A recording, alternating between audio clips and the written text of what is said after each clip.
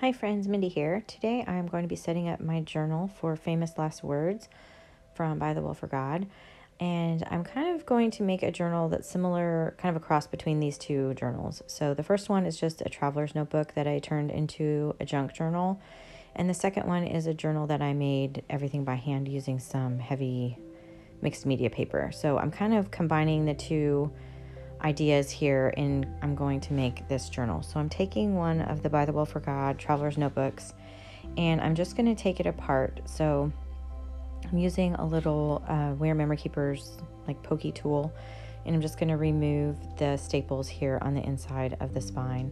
You can just open up the staples and pull them out. This is what I do because I don't have a staple remover, so this works just as well. So I'm just pulling the staples out.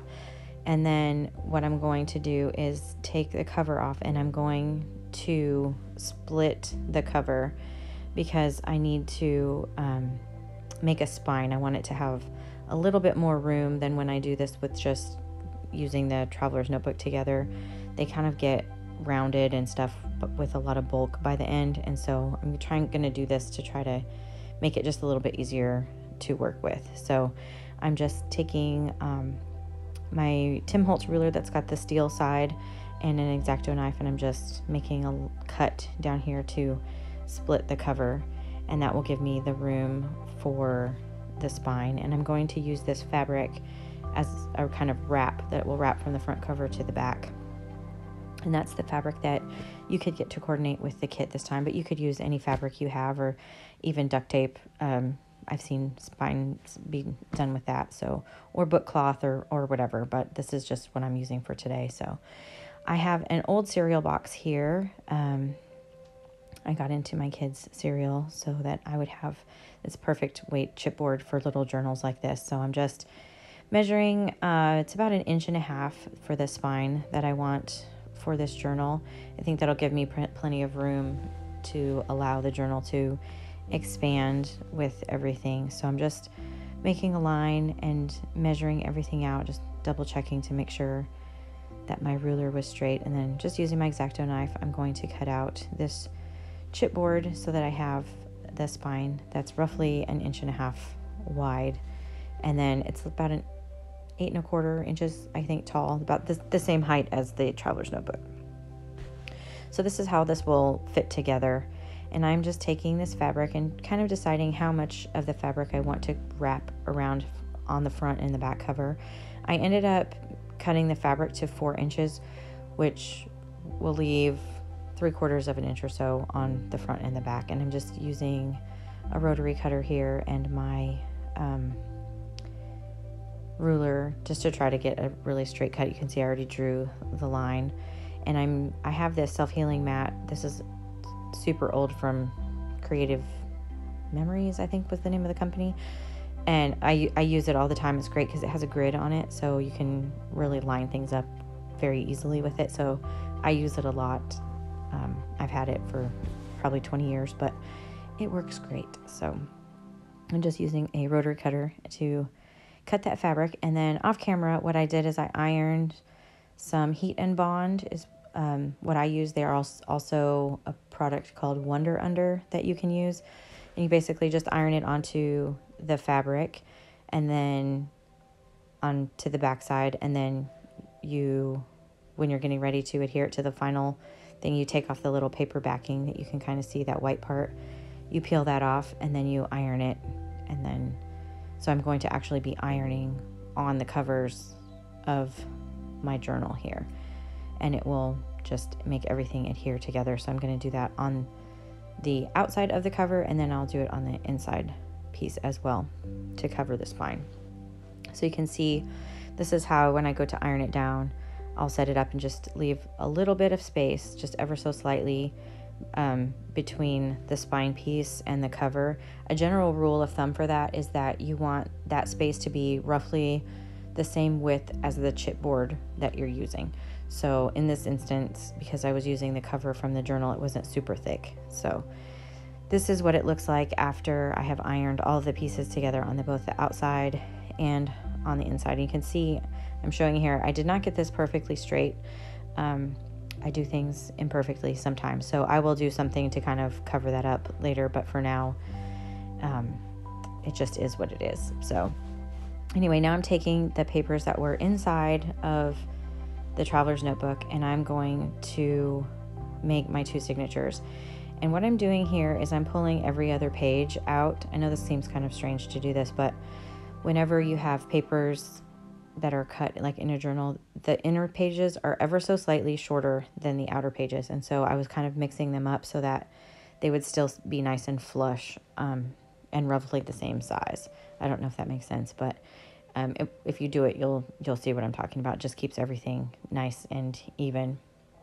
And now I'm going through the pattern papers. These are the 6x8 pattern papers that you can get to coordinate with the kit. And what I'm looking for here are papers that I can take and fold lengthwise to make like little tip-ins or extra journaling spaces in my journal. But how you fold it depends on the pattern. And so I'm looking for patterns that I can turn the paper either way and it will be fine. So like for instance, these 2 right here, they will flip no problem. I can turn them sideways, but this one, because of the lines on the back, needs to stay in that that vertical format. So I'll have to use that in a different way. So right now I have these 2 signatures, and I'm just going to fold some of these papers, and I'm just deciding where I want them or however. So I'm gonna fold this, and then I'm gonna tuck it in between these white pages and just give some interest and something else to work on, just kind of creating a junk journal style traveler's notebook. So here I'm using this floral paper that has like the mulberry paper look on the inside. So neither of those are very specific with the orientation of the pattern, so I can fold them however I want to.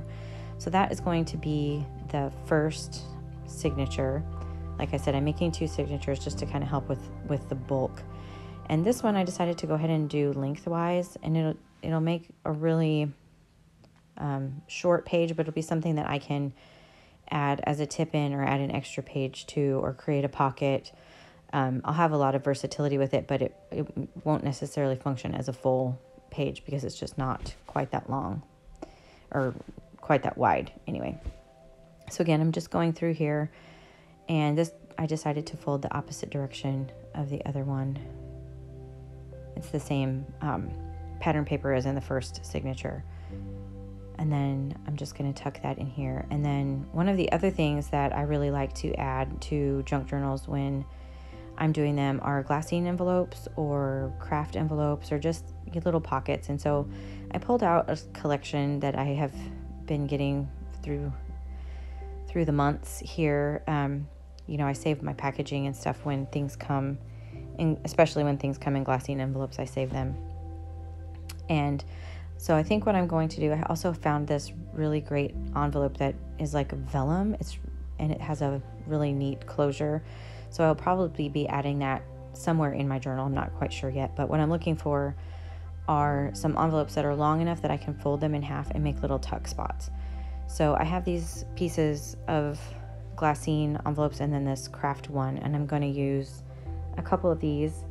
And here I'm folding this up just to where the opening is, because I'm not sure if I want to cut that edge off or if I'm going to flap, kind of close it over like a flap where I can, hold a prayer or something in there. So I'm going to leave that until I kind of decide how I want to do that. And you'll see here I'm kind of just moving pages around, trying to decide how I want to do it. At this point, I think I'm going to tuck those kind of inside each other. I end up changing that later, but that's just part of my process. It's why I wait till the very, very end when I'm sure to sew everything in. So I know I want to use this big glassine envelope, but it's actually a little bit longer than what I need. So I am just measuring it here roughly. And I can tell it's going to be too long, even, if I folded it. So what I'm going to do is I'm just going to fold it even with the opening, and I'm just going to trim that off. And then when I go to use the journal, I will either open up the side or the top of the envelope, kind of just depending on how I want to use it. So like right here, this side is obviously sealed on all 3 sides. So I'll have to open up one side or the other at some point, but I'll do that as I'm working through the journal. I hope that made sense. But anyway, this is how my little signatures are going to look inside the cover. I very often kind of keep working back and forth. And so now I'm going through here and I'm trying to decide how I want these 2 pieces because they're right next to each other. And I thought maybe they would look good if they were offset like this. So I'm putting them through there, and then I'm just flipping through the signature. And then I realized I actually had an extra page here. So I decided that I would just go ahead and pull the envelope out and then stick it in there. So it's kind of every other page has a little something on the inside. And then this is moving into the second signature, just double checking how everything is lining up. And I got to the center and I realized I didn't really like that green page being in there. I was actually thinking about adding that page right now, but I think I'm going to wait. But right here, I decided I just didn't really want that in the very center of that signature. So I just went back to another page where I could just kind of tuck it in. And then that is how everything is going to kind of look. I go through and I flip through them several times just to make sure I have it the way that I want it before I actually go through this next process, which is where I'm going to start punching the holes to do the binding. So I just pulled out a couple clips here to keep everything straight. And what I'm going to do is I'm making sure everything is tucked in really neatly. And I'm just going to take a pencil and a ruler. And you could make a template and do this in a much more formal way. But for me, for what I'm doing today, I'm just writing on the edge of the page. I'm just drawing a little line. Started it at about center. And then basically an inch from the top and bottom. And I made a mark on both of my signatures so that I'll know where to punch the holes. And now I am making some lines on the inside spine accordingly, lengthwise. And then I'm going to match up the traveler's notebook, the signature part, with these holes. And I'm just making a little line, and then I'll punch holes in all of those places. So what I'm doing here is I need to make sure that when I punch these holes, that these half pieces of paper, like the envelopes and the half sheets, are going to be bound between 2 of the holes. So I'm going to be using a 3-hole pamphlet stitch. And just to make sure everything is really secure, you want to make sure that at least 2 of the holes get through anything that you're adding in. Otherwise, it just kind of flops around. And so just moving things up and down just to make sure that it was going to, when I punch the holes, I'd be getting two holes in each page. So here I'm just going through and punching the holes in the cover with, I should have used my heavy duty awl for this because it was having trouble going through the chipboard a little bit. And I actually end up struggling with this quite a lot because I did not make the holes big enough for the needle and the thread that I was using. So here I am measuring out some waxed linen thread. And when you're doing a 3-hole pamphlet stitch, which is what I'll be doing, you want your thread to be roughly 2.5 times the length of the page that you're sewing in.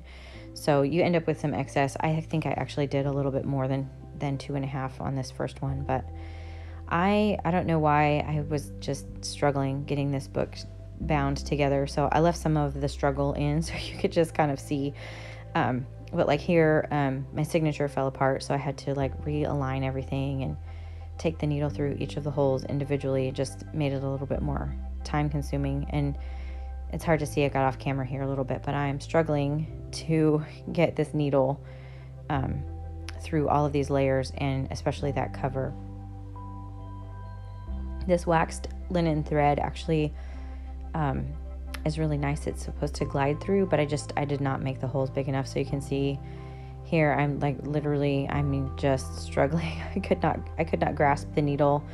And so I ended up having to pull out some pliers so that I could grab the needle so I could pull it through the hole. It was a little bit of a struggle this time.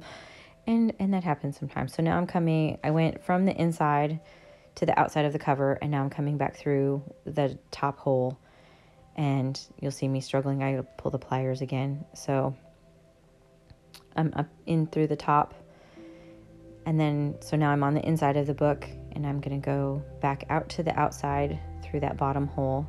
And again, you can see I was just having trouble keeping everything together for some reason. I don't normally have this problem, but I was just struggling this time. So anyway, now I'm back through to the outside. And again, I'm having to use the pliers to pull this through. And one of the things, if you've watched any of my videos like this before, that I say is to be really careful when you're going back through this center hole. So you're going back through that center and into the middle. And I'm always very adamant to be careful about splitting your thread, which is exactly what I did in this video. So, and the reason is because if you split the thread like this, I'm trying to just get the needle through here, and I didn't even realize that I had done it at this point until you can see I'm trying to pull it tight, and you just cannot get it as tight as it needs to be. You can see all that wiggle room on the inside, and so I'm trying to move this thread through here. I'm just kind of adjusting it, but like I said, I've split that thread, and so I'm having trouble. So right here, I'm just taking my needle and going back through where I kind of split the thread, and going back through and kind of working my way out of it, so that now I have the threads that I can pull on either side. So now they're separate, and now I can pull it tight and get the right tightness on my signature here.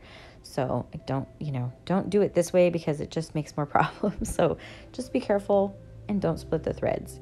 Just trust me, it makes it much easier on you. So I wasn't sure at this point how long I wanted to leave those threads, so I'm just going to sew in that second signature.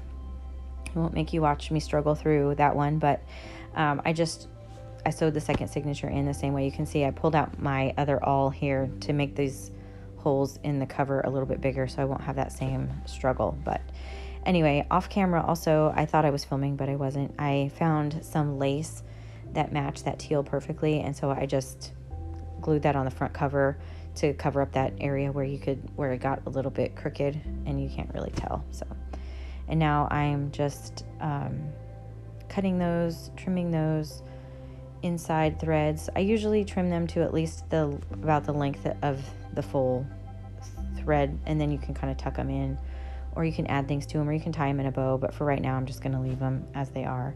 And this is what my little book looks like now. And I was thinking about adding these papers back in as kind of signatures or tip-ins or whatever, which is a lot of times how I work with these journals when I create them this way, but I really wanted to give myself some extra space this time, so I decided not to do that this time. I'll do that as I'm working through. So anyway, if you liked this video, I would appreciate it if you gave it a thumbs up. Subscribe to my channel if you haven't already, and until next time, bye-bye.